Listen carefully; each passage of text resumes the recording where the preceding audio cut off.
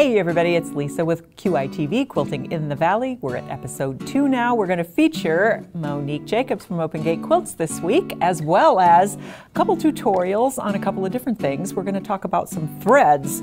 Last week we talked about needles. Today we're going to talk about threads and then another tool presentation. So, welcome. Glad you could join us, and let's get started.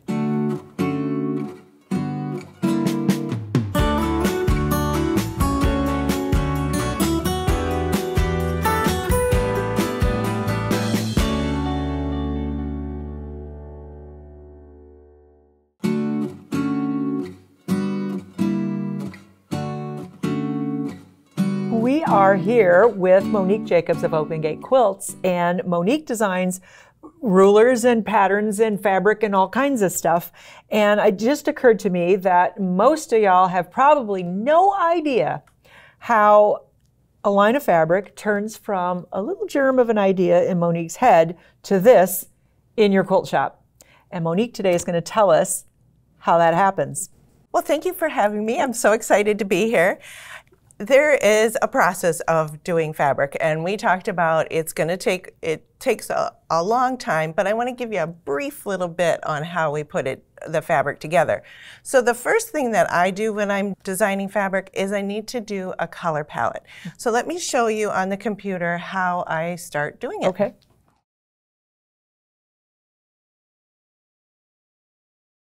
So the first thing that I always do is I always pick a color palette. I get my inspiration through Pinterest, other fabric, something that the colors speak to me. So this particular one here is something that I thought this would be a beautiful quilt palette. And then what I do with this color palette, and it's really nice to have these here because then you know specifically these are actually the colors that I'm going to use. Okay. And this particular picture, there's a lot of different colors in here, so I can pull all of these out. And when I pull them out, I get my color palette already here. And that way, I don't have to worry about this anymore. I have my color palette ready.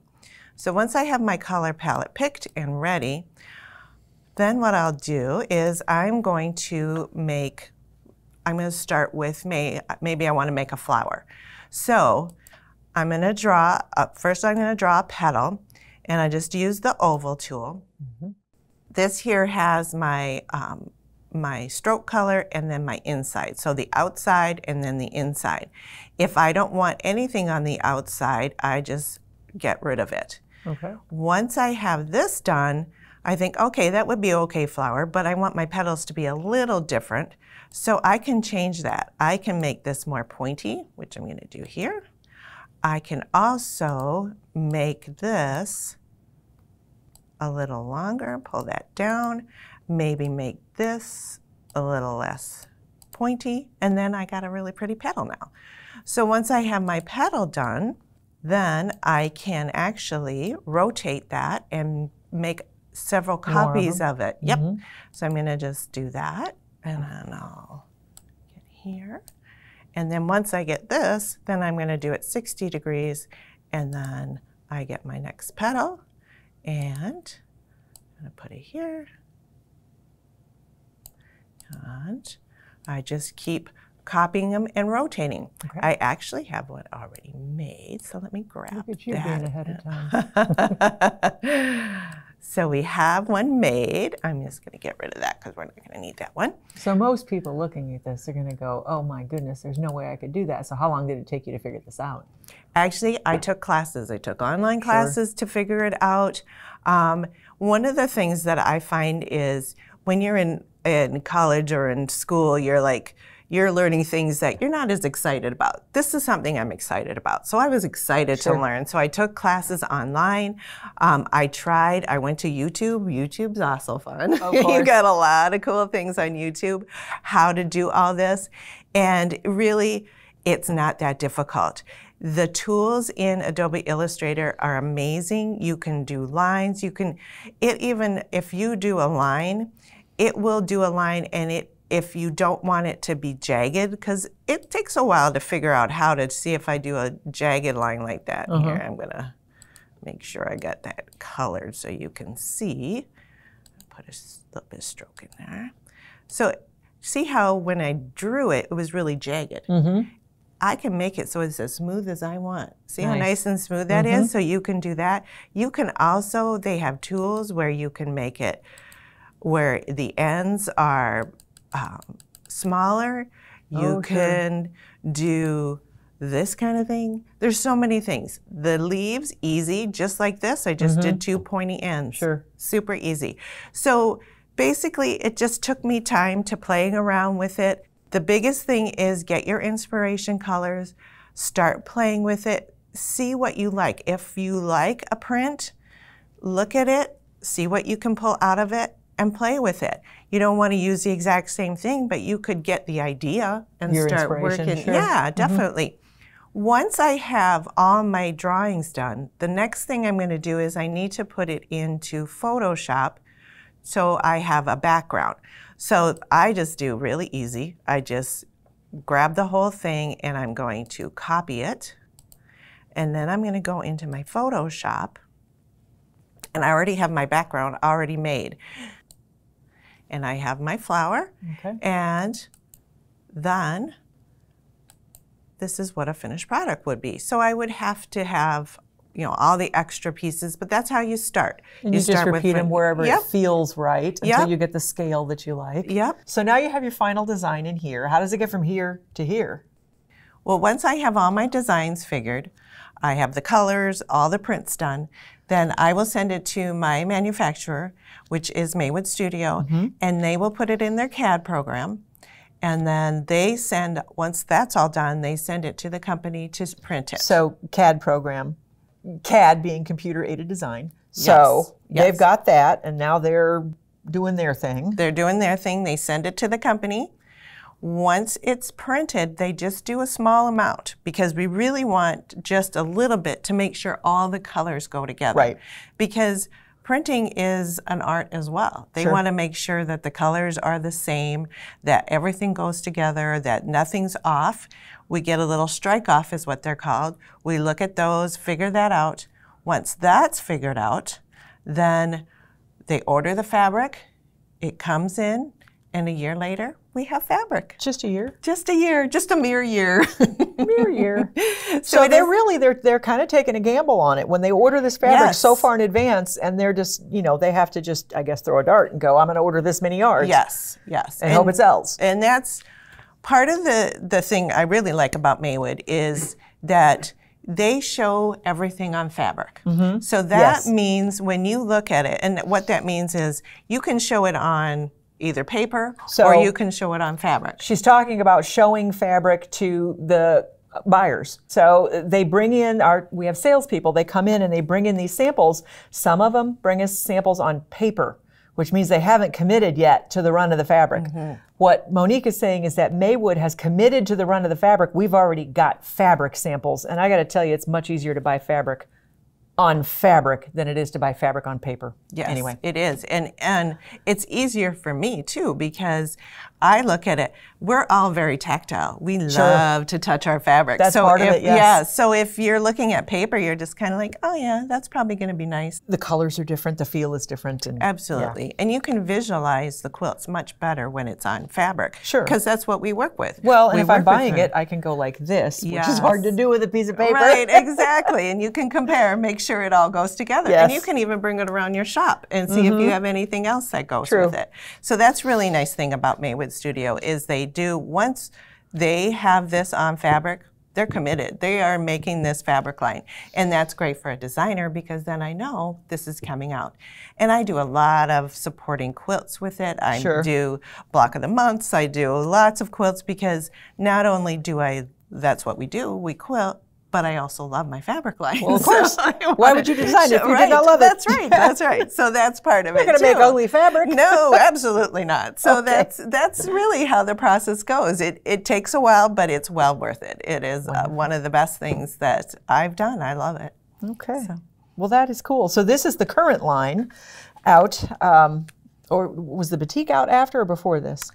The batik was out before. Okay, so Coastal Chic. Coastal Getaway. Coastal Getaway. It was Coastal Chic Batiks was last year. Yep. Coastal Getaway was this year, but they went together, which is a cool thing. Mm-hmm. And then those were the batiks. And then this is the print line. So this is Amore. Again, all of them from Maywood Studios and Monique Jacobs of Open Gate Quilts. Yes. Well, thank you for having me. Thank you for coming and explaining this to us. Kind of cool. It is cool. A lot of work goes into this. Yeah. Okay.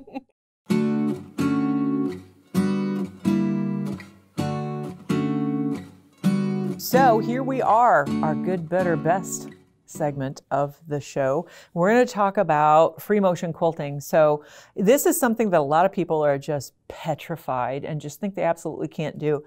I will tell you something, this is my philosophy for everything in life. If you think you can't do it, you're right. You have to think you can. Everything takes practice. You're never going to be perfect at something the first time around. So think you can try it. Don't think you can't do it. Think I can try it. Get in here and practice. Grab a panel. So this is a fall panel that we picked out, and there's threads, because I always bring my thread up to the top, and I've done a little bit of stitching on this, but practice outlining stuff on a panel.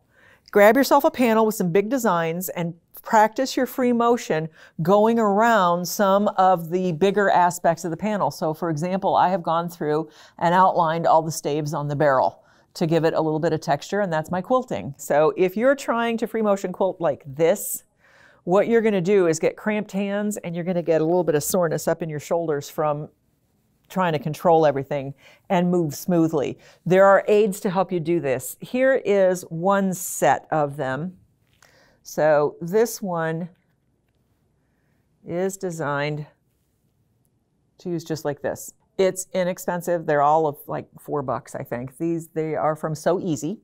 They're called machine quilting finger grips, and they grip right onto that fabric. So as you're moving, you don't have to go like this and be squinching on the fabric. You can just put your hands down and they will move that fabric along for you. So these are kind of easy to use. Very similarly to gloves, if you've used machine quilting gloves, your hands get kind of hot and sweaty inside them. So they are not my preferred way to do that, but they certainly work.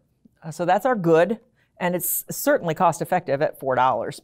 This is our better. It's this grippy foam, and it is called Grip and Stitch, and it's from Clever Craft Tools. It has this grippy foam and then squishy foam on the top. So you hold them like this, the smaller in your right hand. I'm not sure why you have the smaller in your right hand, but those are the directions and we follow them. You put these down on your fabric, just rest your hands over them, and then these will move around like that. So this makes life easier. Your hands will not get sweaty using these, and you don't have to grip that fabric again. Now, this is the better. This, as far as I'm concerned, is the best. So this is Martelli. This is a Martelli gripper ring. It has the Martelli gripper material on the back of it. It is heavy. Set that down on your fabric, rest your hands on the knobs, and go. So this, to me, is much easier. I don't know if you noticed or not, but when I'm using these, I can theoretically get some lumps and glumps going on in there. I have to be real careful how I place my hands so that I don't fold my fabric over. The same with these guys. With this, you get your fabric nice and stretched out, and it is never going to fold in on itself in the center of this disc. So this comes in an 11-inch size. It comes in an 8-inch size. It comes in a set with both of them. If you're going to do micro stippling, you can use the smaller one, and that gives you better control. The 11-inch size you can use in pretty much any machine. You just have to be aware of where the outside edge is so you're not going to hit the inside of your sewing machine. It has this neat little dude right here where your foot slides over so you don't have to take your foot off to get that on and off of your quilt sandwich. And as far as I'm concerned, this just makes life really easy. This guy. The weight holds everything down really well. It grips the fabric well, and it moves it all in one piece. So again, we have good, very inexpensive. It will work. You may have to work a little harder at it, but it will work. All of $4. You have better. Again, this is the Grip and Stitch. The first was machine quilting finger grips from So Easy. This is Clever Craft Tools. This is the Grip and Stitch. They're 2 little foam pads. These are 32. Not bad. And then your Martelli, your set of Martelli rings runs about 120 for the pair of them. So as far as I'm concerned, these are the best but any of them will work. That's our tool tip for today.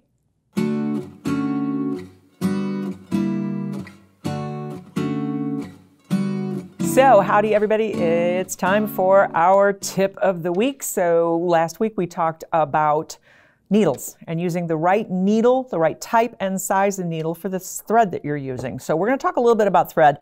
What I have right here is all Aurifil thread. So that's primarily what we sell. We sell Aurifil at the quilt shop, Quilting in the Valley.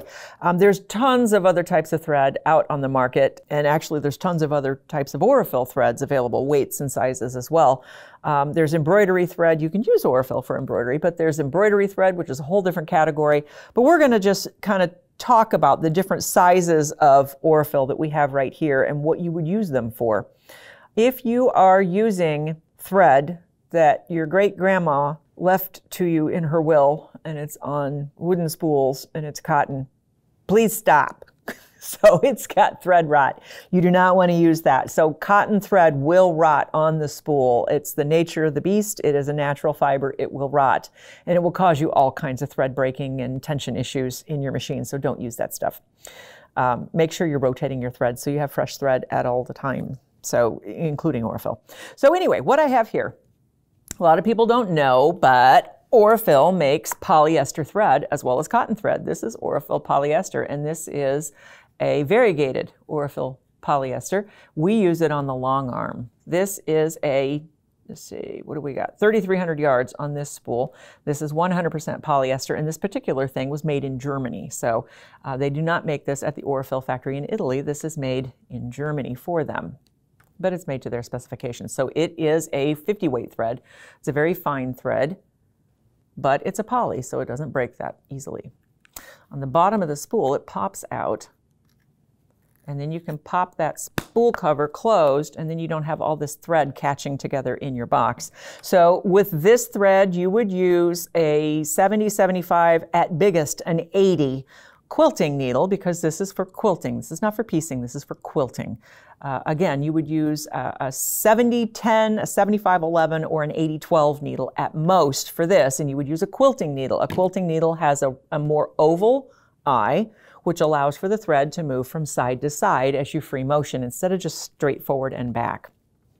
This thread, an Aurifil thread, is color-coded. So this thread right here is on the yellow cone. This is a relatively new thread for Aurifil. This is 100% cotton. This is 3-ply, 40-weight cotton, which is designed to be used on long-arm quilting machines. So it's a 40 weight. You're going to use either an 80-12 or better a 90-14 needle with this. And again, you're going to use a quilting needle so that you can go from side to side. This again is 40 weight, and it's 3-ply. So the 3-ply, and you can tell that on all the spools of thread that you buy, they'll say if they're 2-ply, 3-ply, however many. That's how many strands of fibers are wrapped together to make the individual piece of thread. So this is 3 strands wrapped together to make 1 string of thread. Can you have a string of thread? You know what I mean. Okay, this one is Aurifil 50 weight, 100% cotton. This is a 2-ply.